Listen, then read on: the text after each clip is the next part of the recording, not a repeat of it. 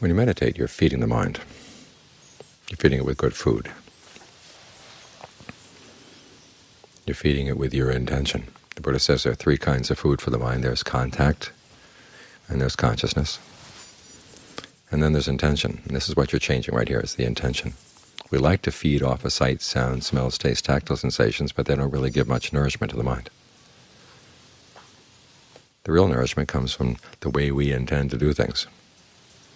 Right now we're intending to create a state of concentration in the mind, get the mind to settle down, be still with the breath. That intention is nourishing for the mind, because it means you're acting on something skillful. We like to think of the meditation simply as rest, but there's work to be done in the meditation too. You've got to maintain your intention and keep it going,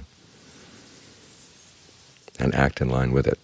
In other words, when the mind starts wandering off, you don't just let it wander as it likes. You find a skillful way to bring it back, firm enough so it really does come back, but not so firm that it resists and is going to bounce off again.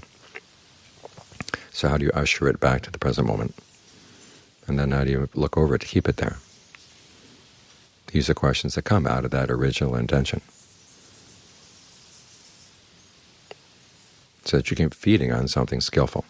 It's the skillfulness of the intention that provides the real nourishment for the mind. Because we can live in a world where there's lots of hardship, but if everybody is acting in a very unskillful way, that makes it unbearable. We find ourselves doing unskillful things ourselves. That's really, really bad. You read about the situation in war when people have to do things that they really hate doing. Now totally discouraged they get, as opposed to cases where people are out, say, going exploring, enduring hardships, but they're doing it because they want to, and they feel that it's something good. That's actually nourishing for the mind. The body may get tired, but the mind stays nourished. So it's your ability to stick with skillful intentions. That's what keeps the mind going, gives it energy. So make sure that you feed the mind in that way, whether it's through meditation, through acts of generosity, through the restraint of virtue. It's the intention that actually nourishes the mind and keeps it strong. So make sure that your intention is always in line with what true well-being and the path to true well-being will require.